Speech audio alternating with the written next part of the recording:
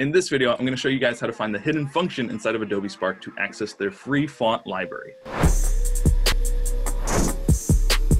What's up, guys? Thanks for clicking on this video. My name is Nate Hibbert, and this is Wingman University, where our goal is to help you start and scale a print-on-demand business. So like I said in the intro, there is actually a hidden feature inside of Adobe Spark that allows you to access a lot more fonts that you can use 100% for free. So that's what I'm going to show you guys. It's really simple to find, but it is kind of hidden. So let's go ahead and jump into some screen share so I can show you guys where it is.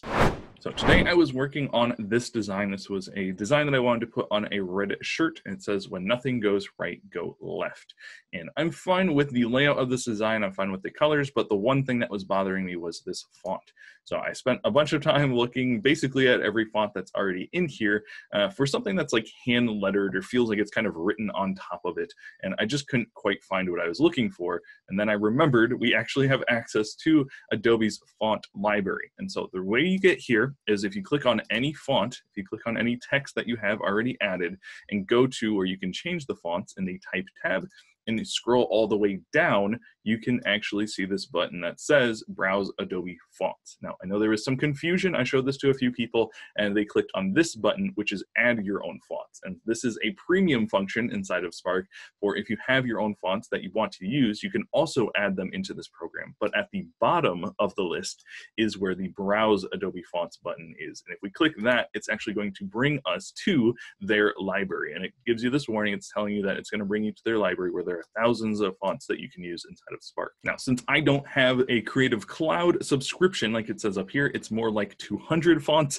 but there are a lot more fonts if you do have the Creative Cloud subscription. But 202 fonts are still really good for a free library that we get access to.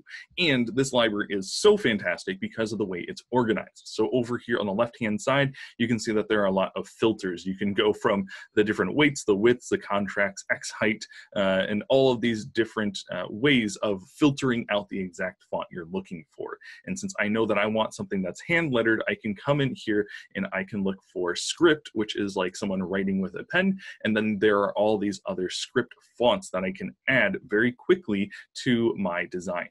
So I've tried Yellowtail. That was one that I added before. And so I'm going to try this one up here. It's a little bit thicker and I think it will stand out. So I'm going to go over here to this button that says View Family. If there are multiple fonts inside this family, there's only one here. You can activate all of them with this button up here. But since there's only one, it says Activate One Font. We click this switch on and it will tell us, hooray, we did it. The licensing is simplified. We don't have to worry about licensing this font. Adobe has already taken care of that. And we can use them everywhere where we have our Creative Cloud subscription, which for this purpose is only Spark, but we can go ahead and hit OK and go back into the program, and it's automatically added at the bottom of your font list here. So again, if I click on my font, if I go into my fonts here and go all the way to the bottom, it's going to show the ones that I've added. And one of the last ones I just added was this handwritten font or this script font. So I'm going to click that, and then it will say go left. And maybe if I don't make this capitalized, it'll look a little bit better. So there we go. Now we have more of a handwritten font on top of our design. And that's exactly the style I was looking for. And if you'd like to see more tips and tricks about Spark, we have a playlist on that. And we also have a playlist for how I'm using this tool for our print-on-demand business and showing you guys how quick and easy it is to make designs with it. And both those playlists will be over here. But until the next video, I'll see you guys around.